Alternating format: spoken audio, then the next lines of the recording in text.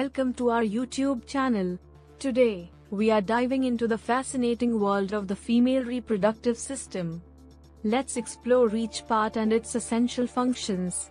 First up, we have the ovaries, two small almond-shaped organs located on either side of the uterus.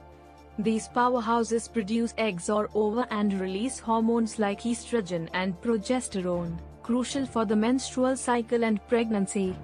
Next, we have the uterus, a muscular organ where a fertilized egg implants and grows during pregnancy.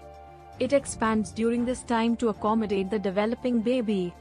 The fallopian tubes are narrow passages connecting the ovaries to the uterus. They play a vital role in transporting eggs from the ovaries to the uterus.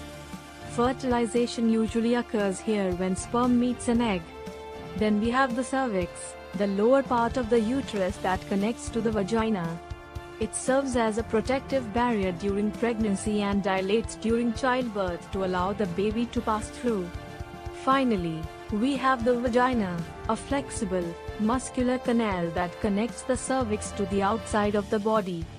Besides being the entry point for sexual intercourse, it also serves as the birth canal during delivery. Understanding the female reproductive system is essential for overall health and wellness. If you have any questions or want to learn more, don't forget to like, subscribe, and leave your comments below. Stay curious, and until next time, take care.